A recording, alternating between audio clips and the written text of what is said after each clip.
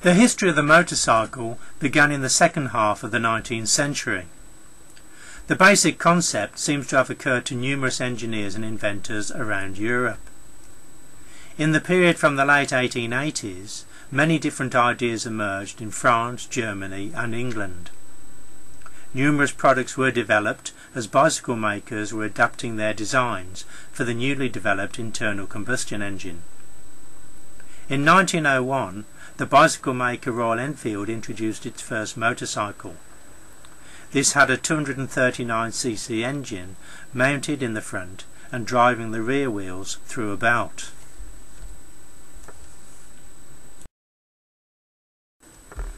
George Townshend and Company began in Hunt End manufacturing bicycles with Enfield Manufacturing Company Limited as their commercial name.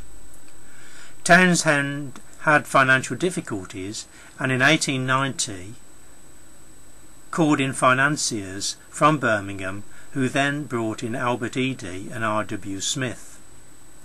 They took control of Townshend's company in November 1891 and the following year rechristened the firm the Eady Manufacturing Company Limited.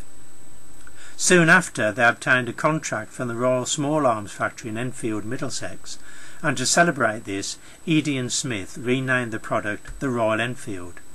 Their trademark, "Made Like a Gun," appeared in 1893.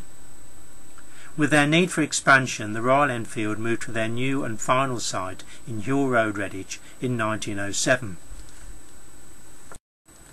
The first of the famous Enfield V-twins was launched in 1910, and in 1915 came the first of the small two-stroke 225cc engines.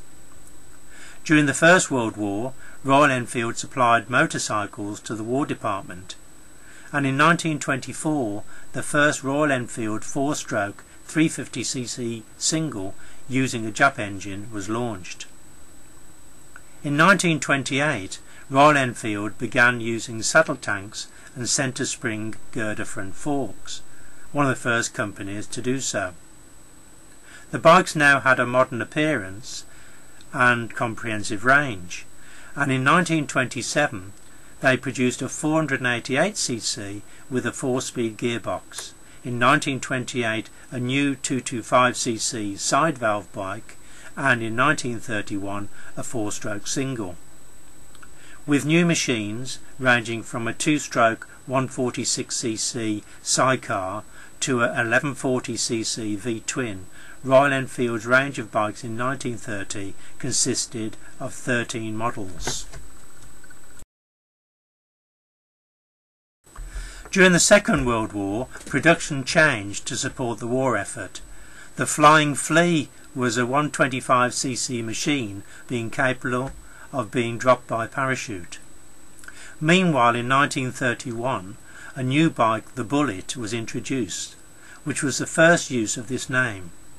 In 1949, new models were introduced, and the 350cc Bullet was a financial success.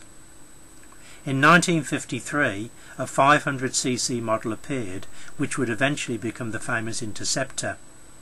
However, Japanese competition steadily increased beyond the investment capabilities of a small company. In 1962, the Royal Enfield was sold to E&H.P. Smith, and in 1967 the Redditch factory was closed. The site was then purchased and developed by the Redditch Development Corporation as the Enfield Industrial Estate. In 1954, the Indian government had placed a successful order for 800 bullets, and in 1955 and 1956 similar orders were placed.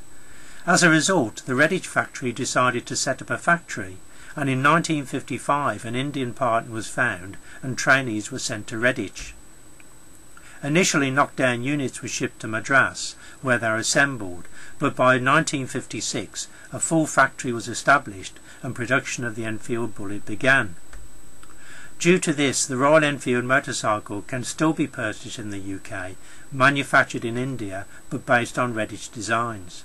Specialist UK suppliers add accessories to produce bikes for enthusiasts, which are replicas of those produced in Redditch in the 1960s.